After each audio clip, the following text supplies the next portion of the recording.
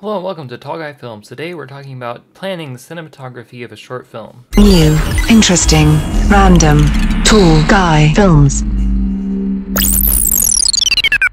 So there's really two tools that a cinematographer will use in the pre-production stage of planning a short film. That is a storyboard and a shot list. Now, most of you are probably familiar with storyboards, but probably fewer of you are familiar with shot lists. But I would actually say that a shot list is more important than a storyboard, and that if you were to only do one of those things, you should do a shot list instead of a storyboard. But both tools can be useful, so let's go ahead and talk about both of them. So to start out with, let's talk about a storyboard. So this right here is a fairly basic storyboard template. Basically, the way it works is you've got a box and then a little box beneath it. So in this box, the larger one, what you do is you draw basically what your scene will look like. And then in the box below, you write a description of that shot. So in most of the time when a storyboard is done, the person doing the storyboard will just draw the first shot, and they'll use the next box for the next shot. Now, personally, I prefer to do it slightly differently. When I do it, I'll draw the first frame of the shot in the first box, and in the second box, I'll draw the last frame of that shot. And that gives you more of a idea of how the shot moves and changes rather than just a written description. Because the point of a storyboard is to allow you to visualize what a shot will look like. So for example, my first shot in my film Kansas Sunshine is going to be of a character walking into a grocery store. So to start that out, I might say, alright, here is my character. Just gonna draw that a little differently. And I should note that I'm not a very good artist at all, so this is probably going to look pretty bad. That's too big. Alright, let's go like halfway between, like there. Right there. And so this is going to be a mid shot, so it's going to be from about the waist up. And so our entrance to the grocery store is going to be like here-ish. And they're going to be walking through it. And then we'll have other stuff in the back. Move out of the way so you can see that. And so the next scene, or the final frame of the shot, I mean, the character is still going to be there, but now they're going to be through the grocery store. So we might be like, oh, right here, there's going to be some shelves and stuff, and I don't know, maybe there's another person standing here. So stuff like that. So in this frame, they're walking through the door, and in this frame, they're now past the door and in the grocery store. And then so for the next shot, I'll do the same thing here, here, and here. And most storyboard templates will actually be 3 wide, as in there will be 3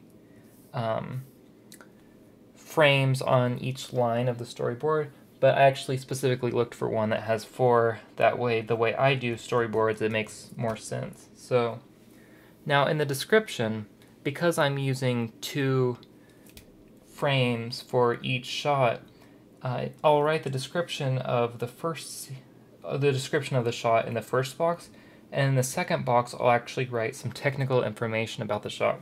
So for example, I might write, let's see, Matt, which is the character name, walks through doorway into grocery store. And then over here, I'm going to put some information like, this is a handheld mid-shot, and mid-shot is how it's framed, and MS is short for mid-shot. And then I'm going to put also some, like I said, technical information. Like for this shot, I'll probably shoot this with a 40mm focal length, 400 ISO, 1/50th shutter speed, and then aperture of probably like 4. And all this information is just guessing.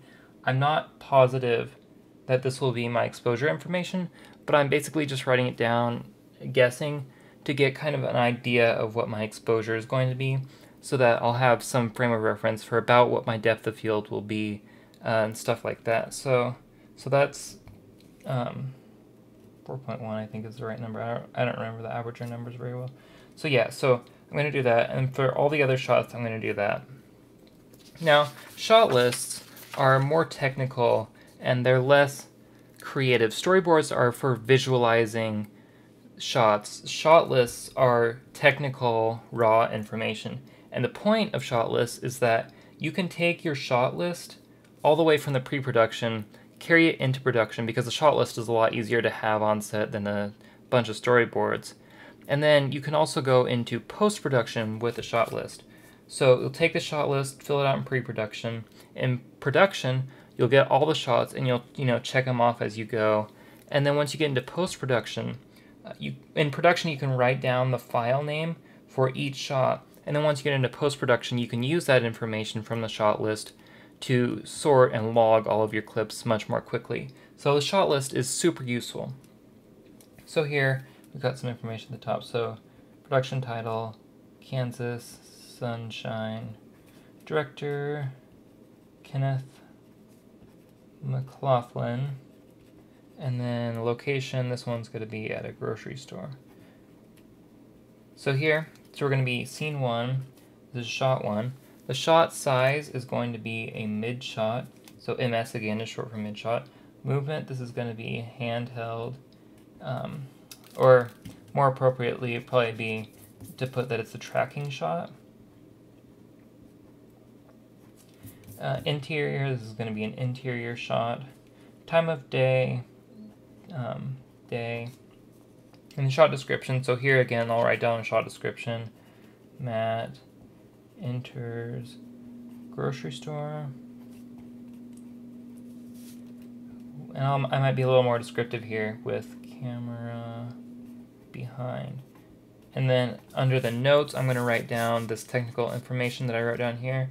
So this is going to be 40 millimeter, 400 ISO, 1/50th, and then 4.1 aperture. So basically, this is just a way to get an idea of what your shots are going to look like, and once you're in production, to make sure that you get all of the shots you want. Make sure you don't miss any shots. Because if you're shooting out of order, it's very, very easy to miss a shot.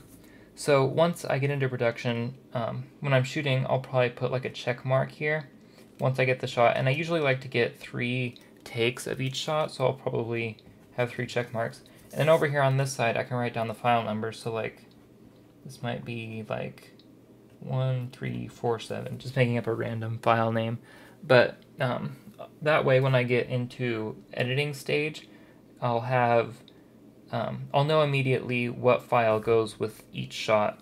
And I might take multiple takes of each shot, so I might have multiples here. So yeah, but that's pretty much it. And a lot of times when people start out making short films, what they'll do is they'll write the script, and then they'll find a place to shoot their script, and then they'll go shoot their script. And they won't take any of the time to do the pre-production planning, which is so important to do a good short film. So things like storyboards and shot lists, as well as some other stuff which I'll get into in some other videos, those things are immensely important to pulling off a successful short film. Anyway, that's it for this video. If you liked the video, hit the like button. If not, feel free to hit the dislike button.